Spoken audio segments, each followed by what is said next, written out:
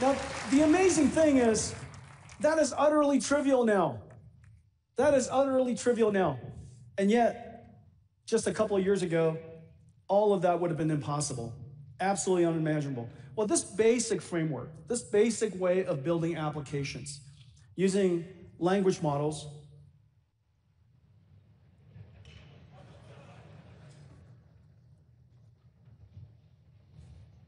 using language models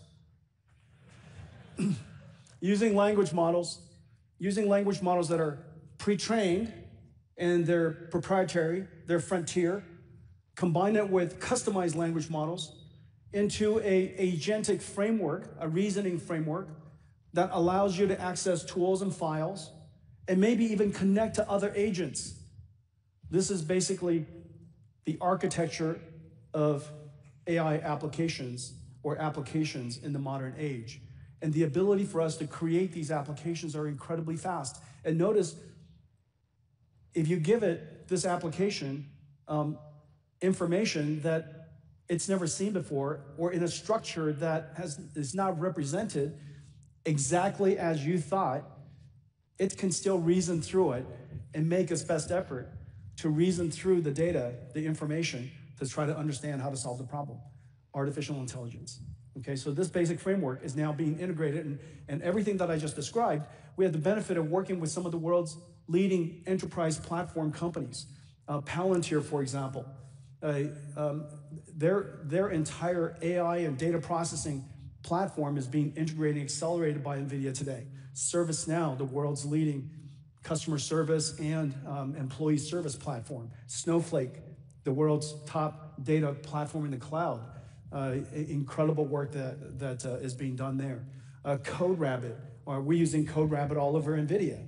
CrowdStrike, creating AIs to detect, to find AI threats. NetApp, their data platform now has NVIDIA's semantic AI on top of it and agentic systems on top of it for them to do customer service. But the important thing is this: not only is this the way that you develop applications now, this is going to be the user interface of your platform. So whether it's Palantir or ServiceNow or Snowflake and many other companies that we're working with, the agentic system is the interface. It's no longer Excel with a bunch of squares that you enter information into. Maybe it's no longer just command line. All of that multimodality information is now possible, and the way you interact with your platform is much more, well, if you will, simple, like you're interacting with people. And so that's enterprise AI being revolutionized by agentic systems. The next thing is physical AI. This is an area that you've seen me talk about for several years. In fact, we've been working on this for 8 years. The question is, how do you take something that is intelligent inside a computer and interacts with you with screens and speakers to something that can interact with the world, meaning it can understand the common sense of how the world works? Object permanence. If I look away and I look back, that object is still there. Causality. If I push it, it tips over. It understands friction and gravity. It understands inertia. That a heavy truck rolling down the road is going to need a little bit more time to stop. That a ball is going to keep on rolling. These ideas are common sense to even a little child, but for AI, it's completely unknown. And so we have to create a system that allows AIs to learn the common sense of the physical world, learn its laws, but also to be able to, of course, learn from data, and the data is quite scarce, and to be able to evaluate whether that AI is working, meaning it has to simulate in an environment. How does an AI know that the actions that it's performing is consistent with what it should do if it doesn't have the ability to simulate the response of the physical world back on its actions? The response of its actions is really important to simulate. Otherwise, there's no way to evaluate it. It's different every time. And so this basic system requires 3 computers. One computer, of course, the one that we know that NVIDIA built for training the AI models. Another computer that we know is to inference the models. Inferencing the model is essentially a robotics computer that runs in a car or runs in a robot or runs in a factory, runs anywhere at the edge. But there has to be another computer that's designed for simulation. And simulation is at the heart of almost everything NVIDIA does. This is where we are most comfortable. And simulation was really the foundations of almost everything that we've done with physical AI. So we have 3 computers and multiple stacks that run on these computers, these libraries, to make them useful. Omniverse is our digital twin, physically based simulation world. Cosmos, as I mentioned earlier, is our foundation model, not a foundation model for language, but a foundation model of the world. And is also aligned with language. You could say something like, what's happening to the ball? And they'll tell you the ball's rolling down the street. And so a world foundation model, and then of course the robotics models. We have 2 of them. One of them is called Groot. The other one's called Alpamo that I'm going to tell you about. Now, one of the most important things that we have to do with physical AI is to create the data to train the AI in the first place. Where does that data come from? Rather than, instead of having languages, because we created a bunch of text that are what we consider ground truth that the AI can learn from, how do we teach an AI the ground truth of physics? There are lots and lots of videos, but hardly enough to capture the diversity and the type of interactions that we need. And so this is where great minds came together and transformed what used to be compute into data. Now, using synthetic data generation that is grounded and conditioned by the laws of physics, grounded and conditioned by ground truth, we can now selectively, cleverly generate data that we can then use to train the AI. So for example, what comes into this AI, this Cosmos AI world model on the left, over here, is the output of a traffic simulator. Now this traffic simulator is hardly enough for an AI to learn from. We can take this, put it into a Cosmos foundation model, and generate surround video that is physically based and physically plausible that the AI can now learn from. And there are so many examples of this. Let me show you what Cosmos can do. The ChatGPT moment for physical AI is nearly here. But the challenge is clear. The physical world is diverse and unpredictable. Collecting real-world training data is slow and costly, and it's never enough. The answer is synthetic data. It starts with NVIDIA Cosmos, an open, frontier world foundation model for physical AI. Pre-trained on internet-scale video, real driving and robotics data, and 3D simulation. Cosmos learned a unified representation of the world, able to align language, images, 3D, and action. It performs physical AI skills like generation, reasoning, and trajectory prediction. From a single image, Cosmos generates realistic video. From 3D scene descriptions, physically coherent motion. From driving telemetry and sensor logs, surround video. From planning simulators, multi-camera environments.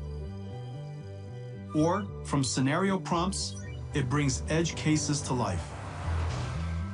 Developers can run interactive closed-loop simulations in Cosmos. When actions are made, the world responds. Cosmos reasons. It analyzes edge scenarios, breaks them down into familiar physical interactions, and reasons about what could happen next. Cosmos turns compute into data, training AVs for the long tail, and robots how to adapt for every scenario.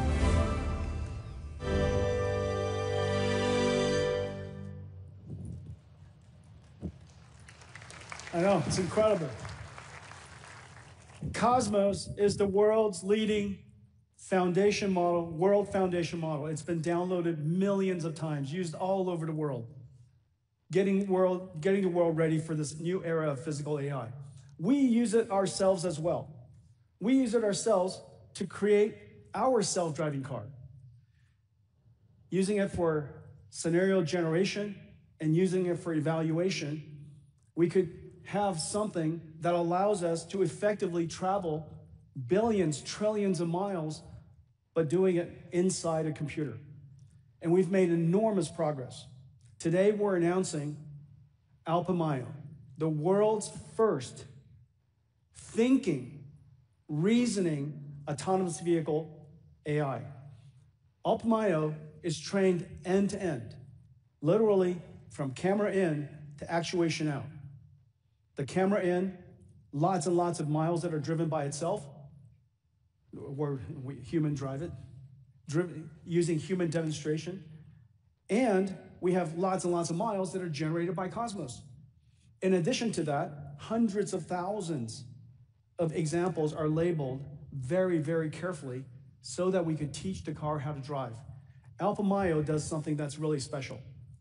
Not only does it take sensor input and activates steering wheel, brakes, and acceleration, it also reasons about what action it is about to take. It tells you what action it's going to take, the reasons by which it came about that action, and then, of course, the trajectory. All of these are coupled directly and trained very specifically by a large combination of human-trained and as well as Cosmos-generated data. The result of it is just really incredible. Not only does your car drive as you would expect it to drive, and it drives so naturally because it learned directly from human demonstrators, but in every single scenario, when it comes up to the scenario, it reasons about, it tells you what it's going to do, and it reasons about what's about to do. Now, the reason why this is so important is because of the long tail of driving. It's impossible for us to simply collect every single possible scenario for everything that could ever happen in every single country, in every single circumstance that's possibly ever going to happen for all of population. However, it is very likely that every scenario, if decomposed into a whole bunch of other smaller scenarios, are quite normal for you to understand. And so these long tails will be decomposed into quite normal circumstances that the car knows how to deal with. It just needs to reason about it. And so let's take a look. Everything you're about to see is one shot. It's no hands.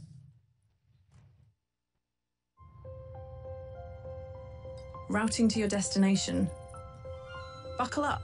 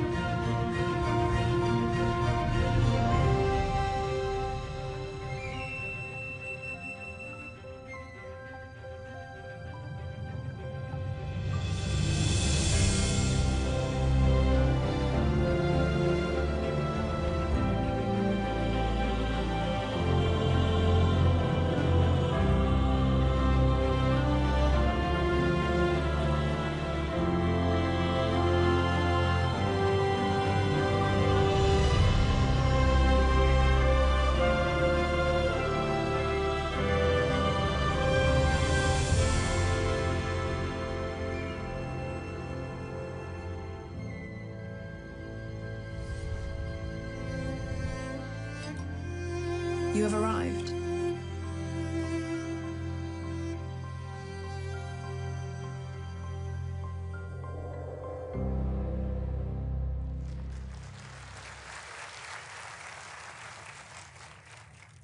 We started working on self-driving cars 8 years ago, and the reason for that is because we reasoned early on that deep learning and artificial intelligence was going to reinvent the entire computing stack. And if we were ever going to understand how to navigate ourselves and how to guide the industry towards this new future, we have to get good at building the entire stack. Well, as I mentioned earlier, AI is a 5-layer cake. The lowest layer is land, power, and shell. In the case of robotics, the lowest layer is the car. The next layer above it is chips. GPUs, networking chips, CPUs, all that kind of stuff. The next layer above that is the infrastructure. That infrastructure, in this particular case, as I mentioned with physical AI, is Omniverse and Cosmos. And then above that are the models. And in the case of the models above that I've just shown you, the model here is called Alpamo. And Alpamo today is open sourced. This incredible body of work, it took several thousand people. Our AV team is several thousand people, just to put in perspective. Our partner, Ola, I think Ola's here in the audience somewhere, Mercedes, agreed to partner with us 5 years ago to go make all of this possible. We imagine that someday, 1 billion cars on the road will all be autonomous. You could either have it be a robo-taxi that you're orchestrating and renting from somebody, or you could own it and it's driving by itself. Or you could decide to drive for yourself. And so, but every single car will have autonomous vehicle capability. Every single car will be AI powered. And so the model layer in this case is Alpamo, and the application above that is the Mercedes-Benz. Okay, and so